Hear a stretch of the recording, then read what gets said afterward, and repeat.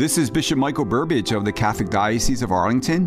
When a child begins to take his or her first steps, parents rush to film the significant moment.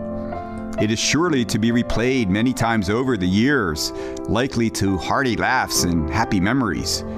We can draw parallels between a child's first steps and our own spiritual path. Like a child, we sometimes stumble and fall while trying to walk the path of a good and holy life. But Jesus does not want us to stay down. Thus, He lifts us up in His mercy and says the words He spoke to the paralytic, "Rise and walk." As we draw ever nearer to the glory of the resurrection and the blessings of Easter, may we prepare ourselves to rise and walk in God's love and mercy this day and always.